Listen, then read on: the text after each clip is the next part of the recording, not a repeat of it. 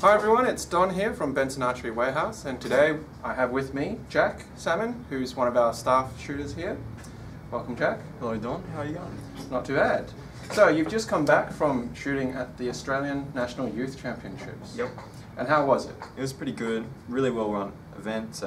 Managed to shoot, pretty well in the target and field rounds, and also in the match play as well, claimed the gold. So I was pretty happy with the overall performance.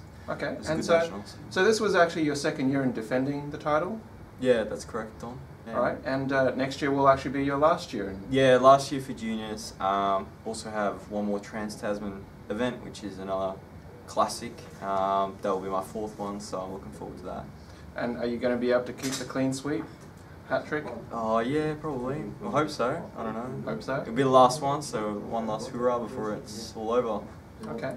So during the week we had some pretty bad weather. The Monday and Tuesday was pretty much a washout, wasn't it? Yeah, no, the Monday was pretty shocking.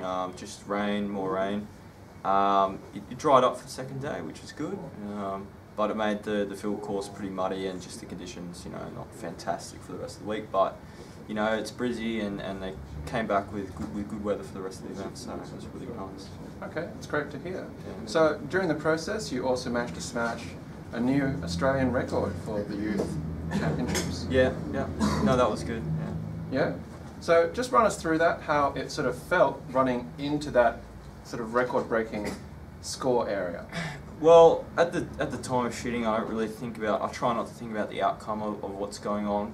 It's just best to keep a calm head and just focus on the shot itself, and then the outcome will come from that. So that's my plan with everything I do, and usually if I do that and not think about the scores, I can usually come away with something decent.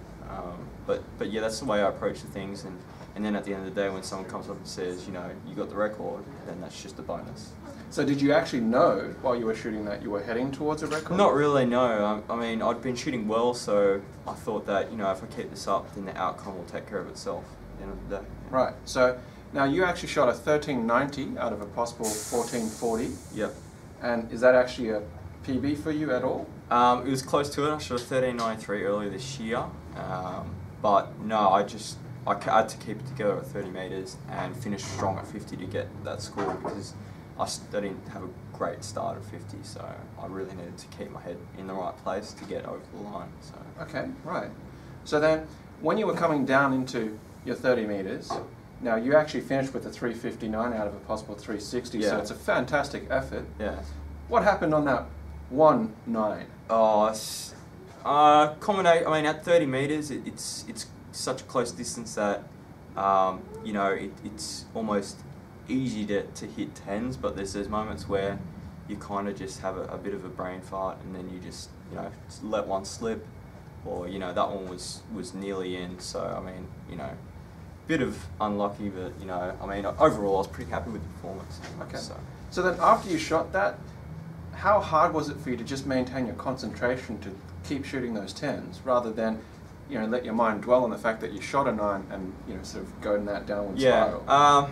Me and my coach have been working on a bit of that as well. So I mean, it's only 1 point. At the end of the day, it's not going to make a huge impact on a feature score, because it's only 1 point. I was much happy with the rest of the distances, but with what you were saying, it's kind of a bit of a relief as well, because when you're pressured into shooting, the max score 360, once you let a 9 drop, it's kind of like, well, there it goes. You can't get the 360. So it's a bit of a, works both ways. It relieves that pressure, so you don't have as much on yourself to try exactly.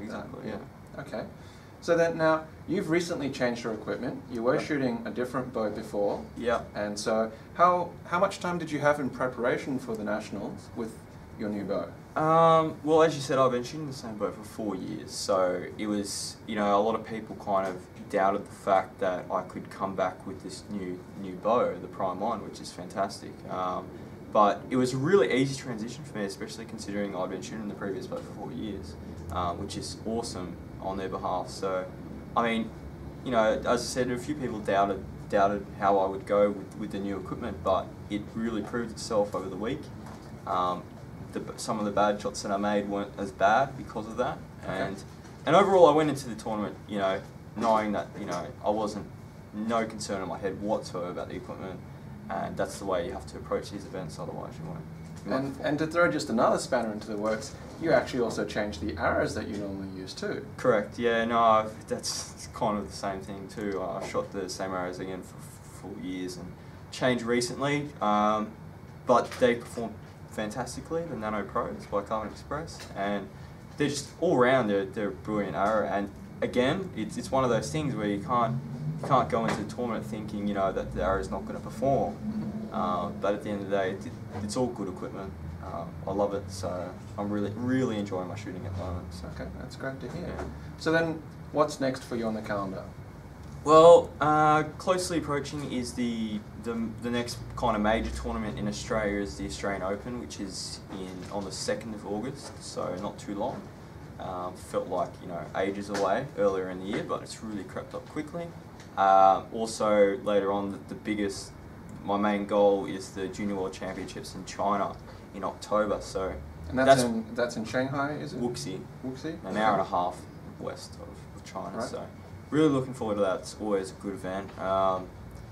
Match play at nationals kind of got me back into the groove because I hadn't been on that kind of scene for a year or so. So it was a good test. I managed to come away with the gold, which I was happy with. So I'm really looking forward to China. It'll be my last Junior World Championships I can go to. So I really want to give it my all and see what I'm hoping to do really well with that. So. All right, that's great. Well, once again, congratulations on your new national record and thanks, Tom. Cleaning out the Junior Nationals for 2013. And thank you everyone for watching. Cheers, guys. Thanks for the support.